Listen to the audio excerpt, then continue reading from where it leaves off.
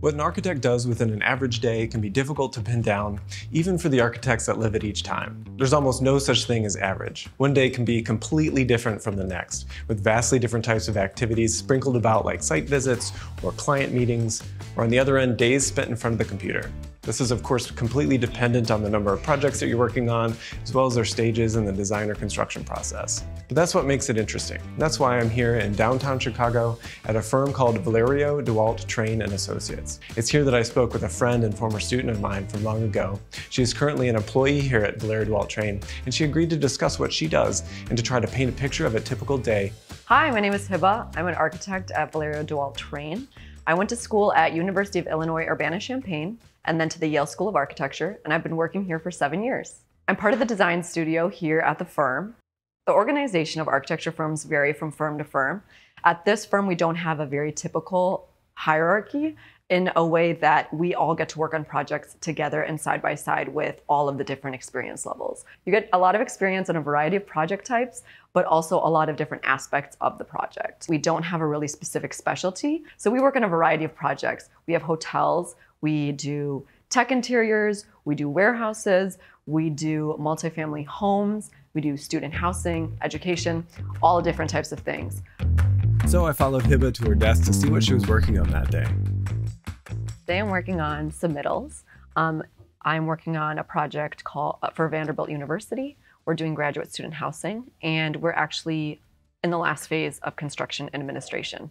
So the building has already started construction, and right now I'm working on submittals that the contractor is sending me. So Revit is one of the main programs that we use at the office. The way Revit works is you are drawing and building in 3D at the same time.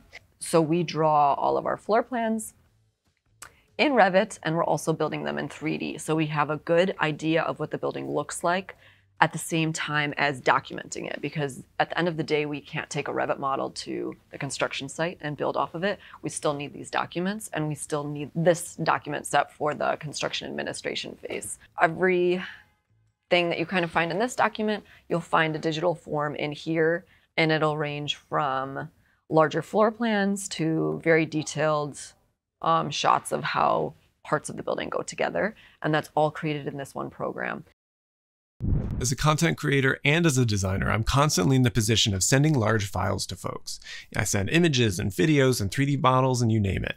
There are a lot of ways out there to solve this problem, but the best that I found is a new service called Smash. Smash allows you to send unlimited number of files and unlimited file sizes at truly blazing speeds, much faster than other services. This is because they store files in a cloud, but locally to where they're being sent. And of course, the service is completely secured and backed up. Once you sign up, you're given your own unique and customizable landing page.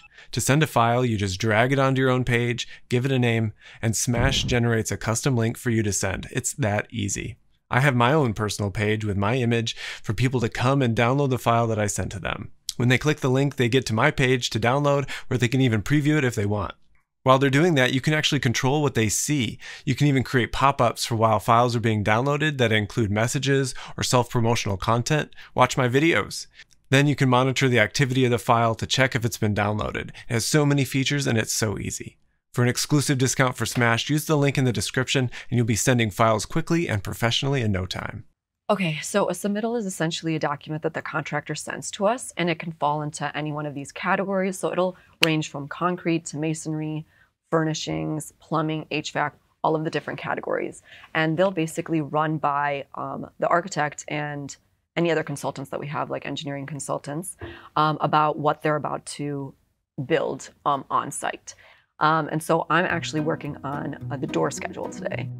Ironically, creating and checking door schedules are comically regarded as one of the least exciting tasks of an architect, and it's often the butt of jokes when people want to complain about the monotony of their job. But we wanted to show exactly what it's like, so Hiba took me through it. This submittal does take quite a bit of work since the project is so big and there are so many doors. This specific submittal is very lengthy. This will take a couple days to complete at least. I've been working on submittals for, at least like 3 months now or something like that.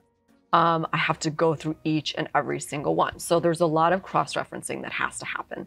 So I have to check all of these different things. Hiba went on to explain all the steps that go into checking the list of doors and making sure that every single one is accounted for in the design. This includes checking a number of different parameters. So each door is labeled with a number. That number corresponds to the floor plan that door is in. And so let's just take this, for example. So 0115D. She went on to explain that she checks the size of the door, whether it needs to be fire resistant or not, which direction the door opens, and she shared her cheat sheet for determining which direction it goes. I find the door in the model.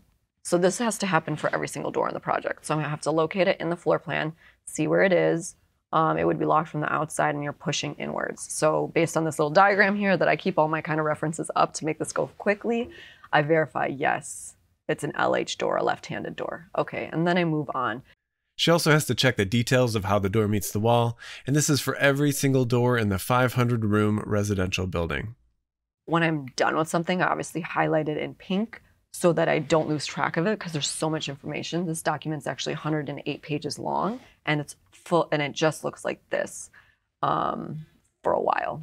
But essentially what happens is if I go through this whole entire thing one time, I find a bunch of edits, I'll send that to the contractor. They'll take the revisions, they'll send us another revision, and then I'll go do the whole thing again and compare if they picked up our edits. And when everything is good to go, we write no exception taken. And that means it's good to go, ready to go in the field, and they'll continue forward with that portion of the construction. Just to prove that her days aren't always sitting in front of the computer, we decided to take a short trip south to a project that she recently completed. It's called Convene, a flexible working environment and event space. She took me on a tour that includes all sorts of different spaces like the more public areas and the boardrooms, the phone rooms, the small conference rooms, and the large event spaces. We discussed the overall process for the project and looked more closely at one of the more interesting parts to discuss what days were like during all of its phases. This is Convene. This is where you enter. This is a reception area. Everything here is uniquely built. This is where you check in. Over here to the left, you have your coat check, and then you have this kind of feature wall that'll bring you into the secondary space. This wall essentially started off with the concept of having a really structured grid, just like the grid of the city in Chicago. In the design phase of this portion, we went through, I don't know, maybe like 15 different iterations of this specific type of like warped grid could look like. A typical day of designing this wall would basically look like going into Rhino, figuring out how big this wall would be, kind of mapping that out, then dividing it into different boxes, and then manipulating those boxes in different ways. And we would run through a set of that, bring it into a rendering program, render it so that the client wouldn't see just a 3D model, making it presentable enough for them to see. And then we would present kind of each of the visions for this space to the client. After we decided on what we wanted the wall to look like, we had to document it on the construction documents. So we had to figure out how do we communicate this 3D element in 2D. So how we did that, we focused on a lot of different angles of this wall feature. We drew them all out and we dimensioned it so that someone could develop a budget from it, someone could get the vision, and someone could understand, okay, how do we take this to the construction phase? For the construction phase of this project, which is kind of the most exciting for an architect because you see your vision come to life, there are all these different groups that are communicating together at this phase to make sure that the construction is going to look exactly like how we want it, but it's also going to be able to be built. Each of these can stand on their own, and then they were built separately, and then they were attached to the wall. How they're each made up is we have 4 plywood pieces that come together. They're mitered right here, and then we have a plastic laminate color piece that's on the inside, and a reflective mirror backing. This whole unit comes off. So in the construction phase, we had a bunch of these all lined up on the floor. And then how they worked when they were put on the wall, this part of the wall is built in structural, metal stud wall. They would take a scissor lift and they would stand up and 2 people would come and they would take it and there would be brackets on the back of this and they would hook it up to the plywood pieces. Thanks, Hiba, for taking us through one of your days as an architect. And thank you, viewers, for watching. If you enjoyed this video, please consider giving it a like and subscribe to the channel if you're that sort of person. All this interaction really helps YouTube to know that you like seeing this kind of content. You might also enjoy some of these other videos which come out on Thursdays. See you over there.